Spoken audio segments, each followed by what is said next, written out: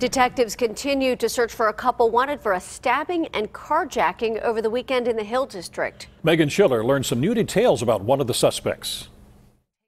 Police say the crime happened here on Dorad Street in Uptown, and they just released an arrest warrant for 37-year-old Marin Oreski. Police say that she stabbed a man multiple times with a screwdriver before then trying to throw him in his own trunk. And police say she's not the only one allegedly involved. With stab wounds to the back of his head, more than a dozen punctures on his legs and knees, David LeGrand said his attackers stuffed him in his own trunk. They stabbed me in my legs, stabbed me on the side of the head. The guy, after a while, he got the thing from her, stuck it on the side, and stuck it in like side of my neck.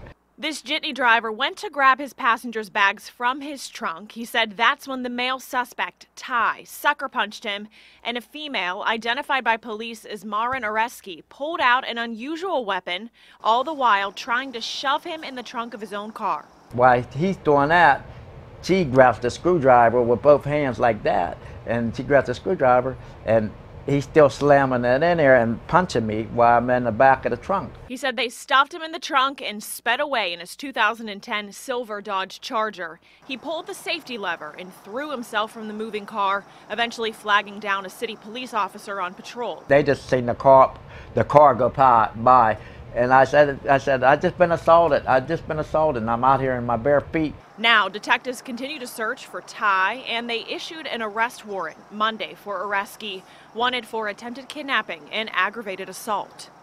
And police tell us they are still actively looking for that 2010 silver Dodge Charger. As for the victim, he says he's okay, but recovering from his stab wounds. Reporting in Uptown, Meghan Schiller, KDKA News.